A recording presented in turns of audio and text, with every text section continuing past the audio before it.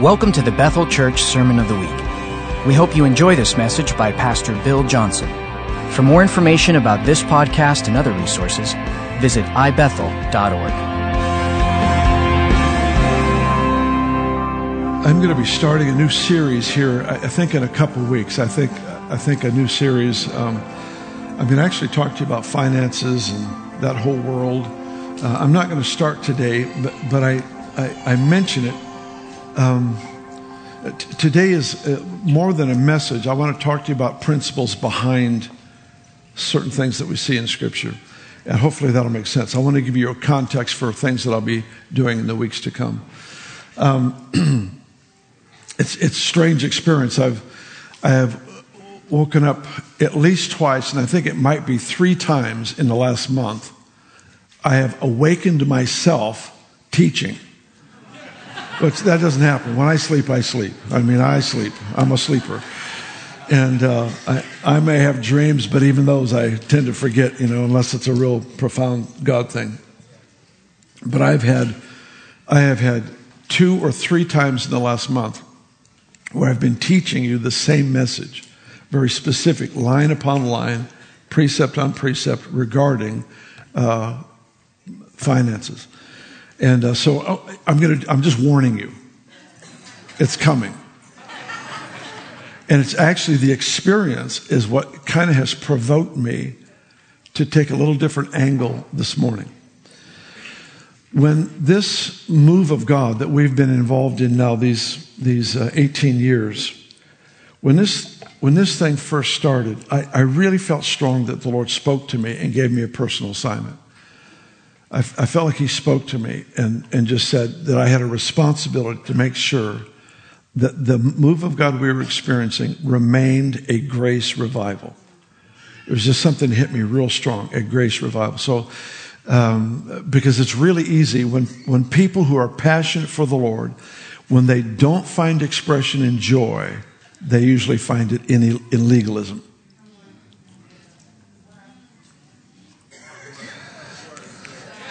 When people who are really passionate for the Lord, you maybe have never heard this before, but people who are really passionate for the Lord, when they don't find their fulfillment or their expression for that passion, when they don't find it in joy, they usually find it in legalism.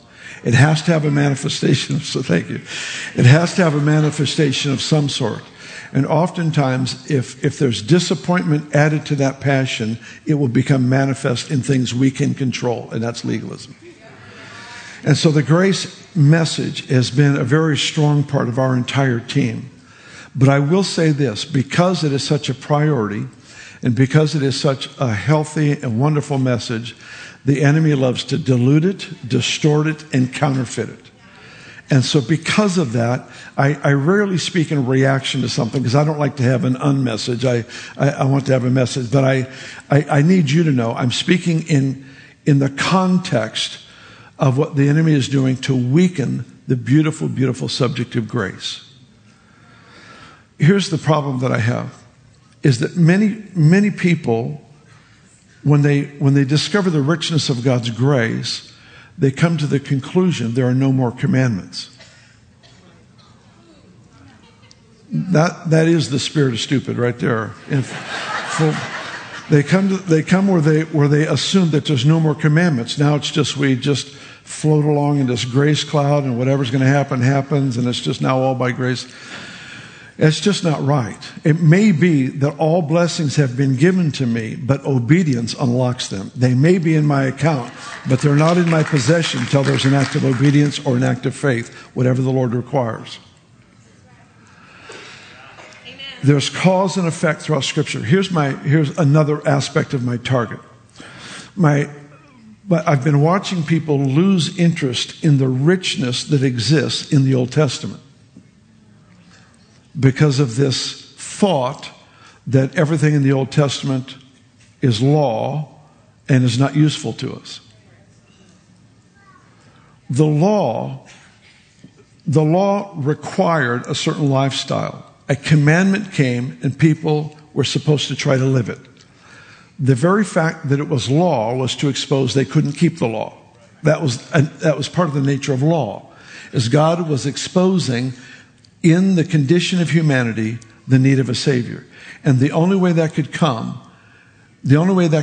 was through a command that people could not keep. And that's exactly what took place. Why don't you take your Bibles and open to Exodus chapter 19, and this will be obviously an abbreviated version, but let's go for it anyway. All right, with the time we have left, Exodus 19. We have several passages to go through. Here's been my what I was started to say. So many believers misunderstand the difference between law and grace. Law brings a commandment that you are left to try to perform. Grace brings a commandment that He enables you to perform. And that's the primary difference. Law is you have a requirement, a standard to meet up to. And to obtain favor and acceptance, you have to meet that standard.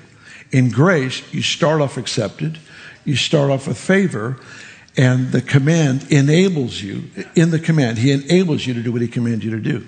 There's a world of difference. The notion that grace has no rules or no commands is absolutely foolish and is really costing an entire segment of the body of Christ right now that is trying to float their way into their destiny. And listen, grace works. Grace works. Grace is not idle. Was it James said, you say you have faith. I'll show you I have faith by what I do, by my works. And that's the whole point. And never would I want to reverse the effect of the brilliant message of grace where we have people try to earn their way. That's foolish. But it's equally foolish to embrace grace and then do nothing. Amen, Bill. Very, very good point. All right. The early church, there's many people who have lost their value for Old Testament because it's quote unquote all law. That's not really true. The Old Testament is the only Bible the early church had. Paul wrote, I believe it's in chapter 15, referring to the Old Testament, he says, what was written in former times was written for our instruction. Now, where wisdom comes in is it's wisdom to know what in the Old Testament ended at the cross. What in the Old Testament was changed by the cross, and what in the Old Testament passed through the cross. Because all three realms are in existence. What ended at the cross? Blood sacrifice for sin ended at the cross. There'll never be blood sacrifice for sin again because Jesus, the spotless Lamb, offered Himself once and for all the atoning blood of Jesus for our sin, the redemption's payment. What was changed at the cross? Well, an example would be the Sabbath. The Sabbath day in the Old Testament became a Sabbath lifestyle in the New. There remains a Sabbath rest for the people, and it has to do with an atmosphere of trust that is the daily experience of the believer. Are you with me? Now, let me insert. I still believe in the wisdom of Sabbath rest, but the point is, theologically, the Sabbath day was changed at the cross. What made it through the cross? Davidic worship. The worship with the instruments, the songs of praise, the thanksgiving, the offering in the presence of God. That existed before Jesus died, and it made it through the cross completely unchanged, validated in Acts chapter 15 as the pattern for New Testament church life. So is this making sense?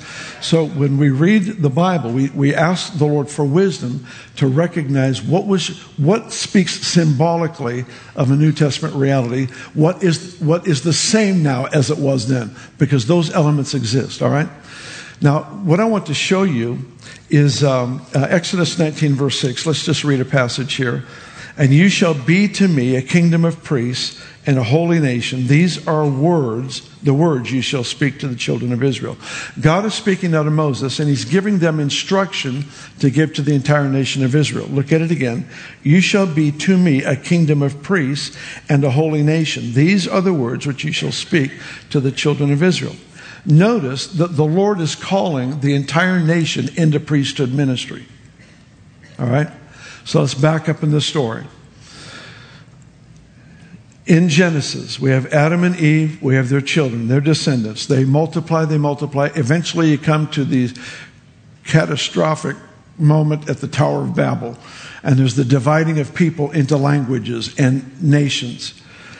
God continuously gave himself to all the nations of the world, and all the nations of the world continuously rejected him. So what did he do? He chose a man named Abram, changed his name to Abraham, and raised up from his seed the nation of Israel. So if you picture this, he extends himself to all the nations of the world. All the nations reject him. He takes Abram, and out of him raises up a nation to display love upon, to provoke the other nations to a righteous jealousy, if you will, to let them know what's available for everyone. That's kind of a cheap and short story, but you get the point. So he illustrates his love because all the nations reject. He illustrates his love on one nation, models for them what a relationship with God is like from a nation, and then makes it available to all the nations. All right? Now, within the tribe of Israel, he calls the entire nation of Israel to priesthood ministry. What does Israel do? They reject it. I'll show you where in a moment. So what does he do then? He takes the tribe of Levi and he raises them up as a model to the rest of the nation as to what everyone is supposed to be. Do you get that analogy there? All right. So in chapter 19, verse 6 says, you shall be to me a kingdom of priests, a holy nation. Look at chapter 20, go down to verse 18, and I'll show you at least where I think Israel rejected that particular call. Now all the people, verse 18, all the people witnessed the thunderings, the lightning flashes, the sound of the trumpet, the mountain smoking. And when the people saw it, they trembled and stood afar off. Here it is. Then they said to Moses, you speak to us and we will hear, but let not God speak to us lest we die. In this moment, Israel chose rules instead of relationship. Tell us what he's saying. We don't want to hear it firsthand. Give us the preset boundaries. Tell us what to do. Tell us what not to do. We prefer that. We don't want to hear the voice for ourselves. Grace is dependent on relationship.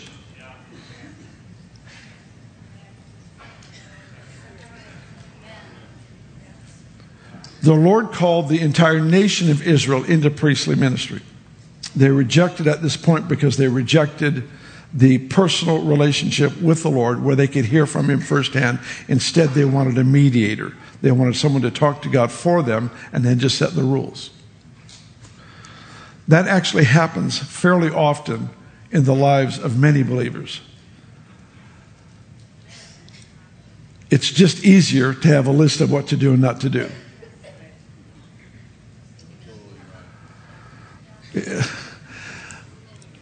I'll try to illustrate it. One family in the church can't own a TV because God said no, and your best friends own 5 of them. We would rather have the rule that says yes to TV or no to TV. And God says no, yes to relationship, and I'll let you know how to live it. One person gives everything away as they are supposed to in that particular season. Another person starts a savings account, and God ends up putting those 2 folks together. Why? Because he's not trying to show us this is the key to life. Do this, have the savings account, or give. He's trying to show the key to life is neither. It's the voice.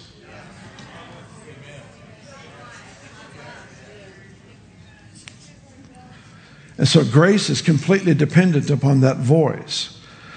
Now, I shared all that because I want to read to you out of Isaiah 58. So why don't you turn there? And we'll take whatever time we have left to kind of mess around in Isaiah 58.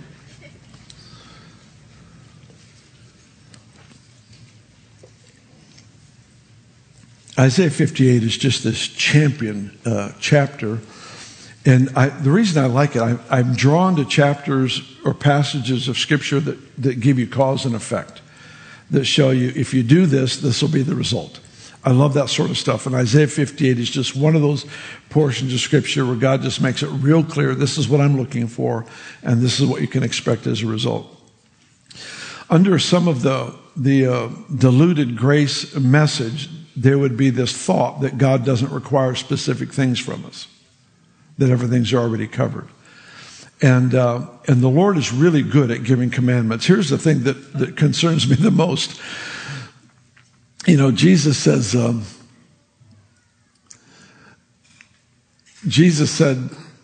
you say, or you've heard it said, thou shalt not murder. That's probably a good command to keep. He said, but I say, if you call a neighbor a fool, you're guilty of hellfire. So here's the interesting thing. When people say, well, we're not under law anymore. Yeah. Don't relax too much.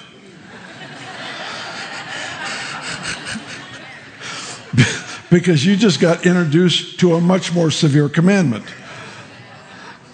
It's a lot easier to not murder someone than it is to not call someone a fool.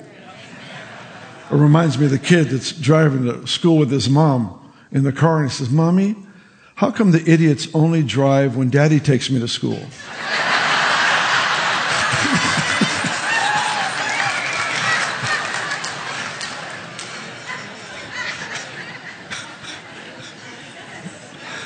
That's funny. So grace introduces a whole nother level of potential out of the life. So when the Lord removed the mandate of law, it wasn't that he removed the mandate of responsibility. What he did is he joined us in living partnership with the Almighty God to do what was unthinkable, what we're incapable of doing before grace came. Grace enables.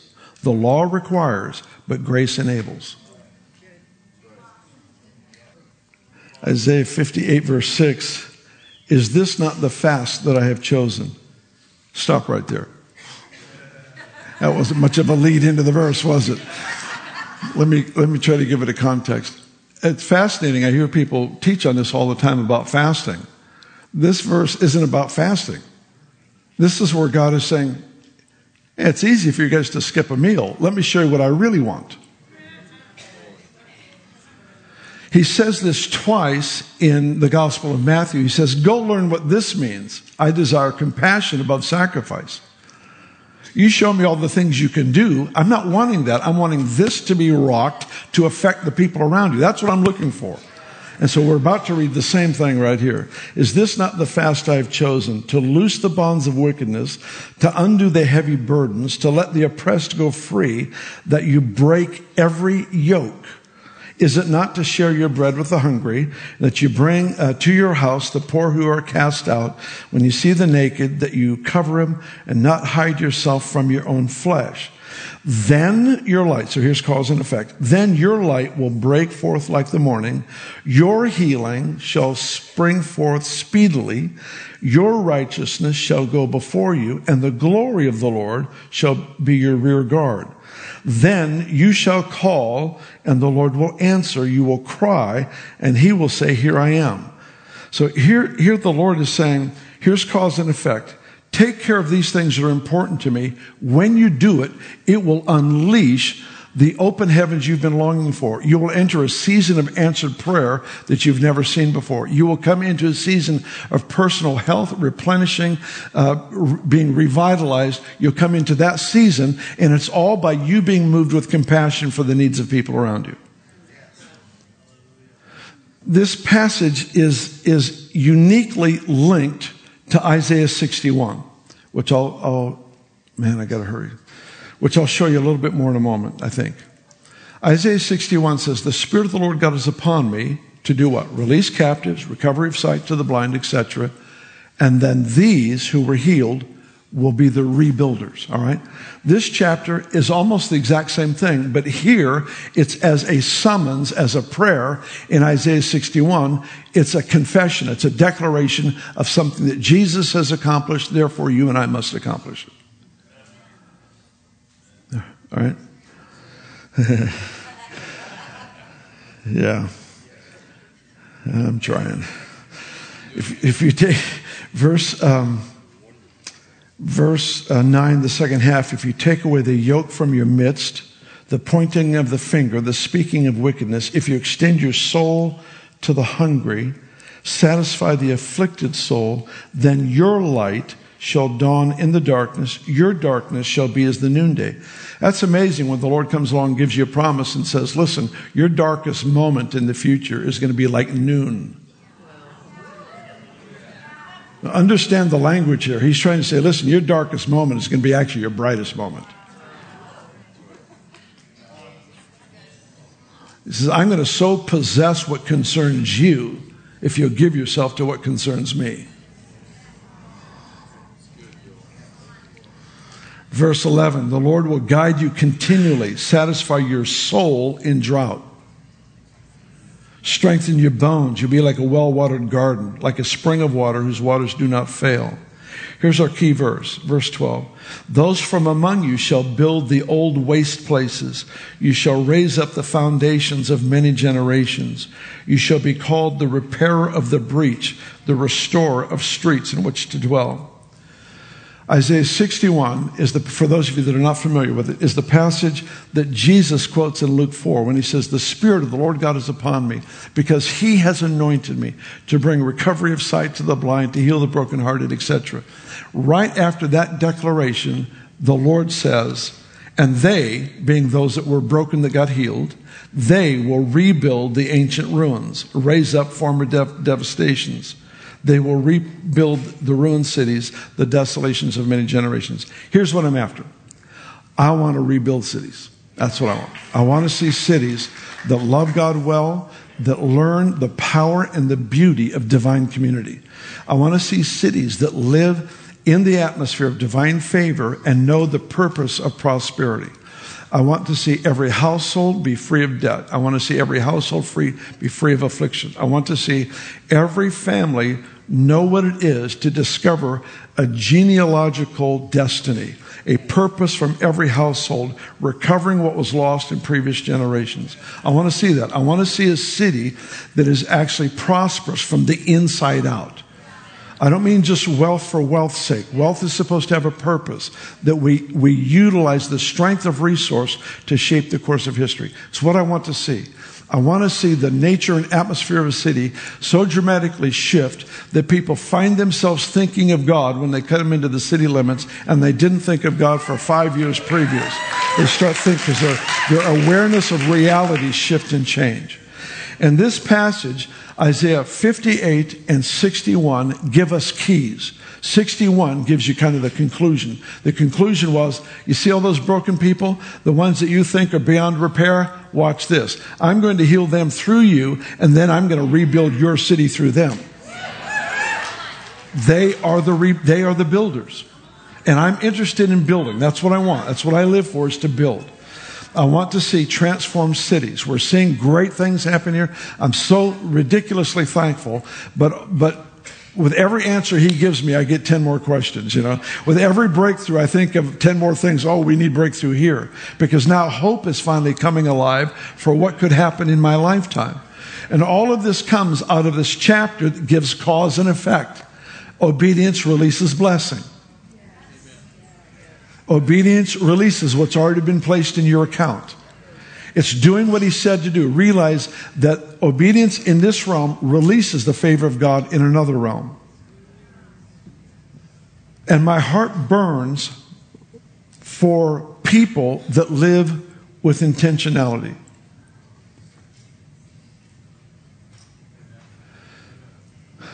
I'm so tempted to go into the financial thing right now. Let me just say this one statement, then I'll feel better.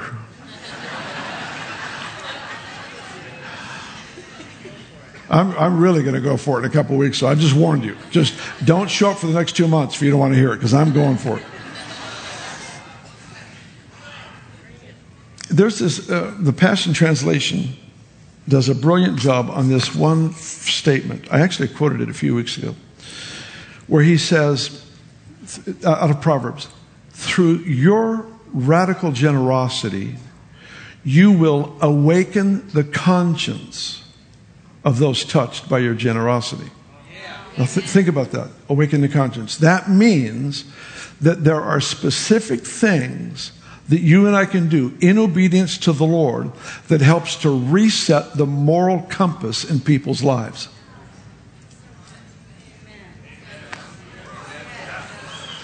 There are things that you and I do that a very simple act.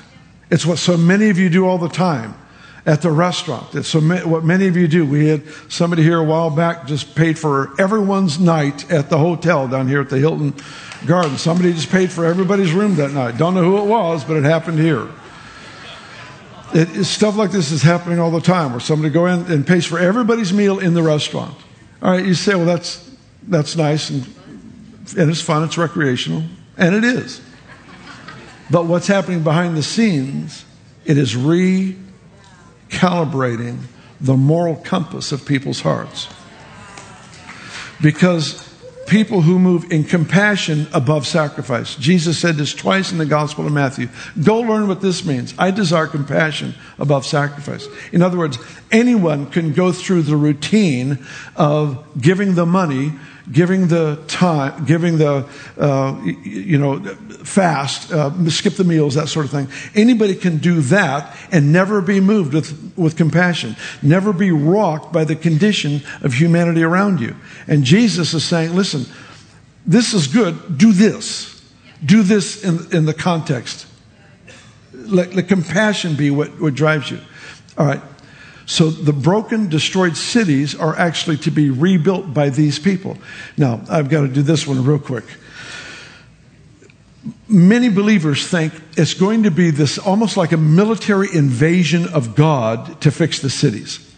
And I think sometimes we get that because of a certain part of our walk with the Lord is actually dependent or lives or thrives upon the invasion of God, the and suddenlies.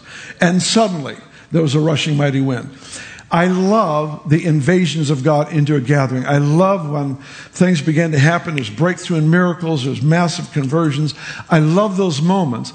But if we're not careful, we will think it's the military invasion that will change our city instead of the process of radical obedience by those who have been touched by the invasion of God, if that makes sense. Jesus addressed this with his own disciples. He could feel it in their thinking. They weren't into this Jesus dying stuff. They were into Jesus become king over everything, and we'll help you. We'll be at your right hand, your left. We'll make sure this thing works well because we got a good thing going. The crowds are showing up. Offerings are great. I think it's about time for a new breakthrough. And they're thinking this thing about the kingdom coming immediately. In Luke 19, it says, Jesus perceiving they thought the kingdom would come immediately, told them a story. And he said, a landowner had 10 servants. He gave each of them $1,000, a mina, but a mina is the sum of money. Gave each of them, say, $1,000. And he said, now, go invest it. When I come back, I want the profits. He came back at an unexpected time, called them all together to him. The first one came to him and said, Master, your $1,000 actually made 10,000 more. And listen to what the master, Jesus in his story, the master turned to the servant. He says, good job. Well done, good, faithful servant. Be in charge of 10 cities. That's an illogical promotion for the handling of $1,000. Are you with me? That's not a reasonable promotion. What is Jesus doing? He's showing that process is what sets up for the immediate turnaround. Faithful process. You know what the key to the city is? It's whatever's in your pocket.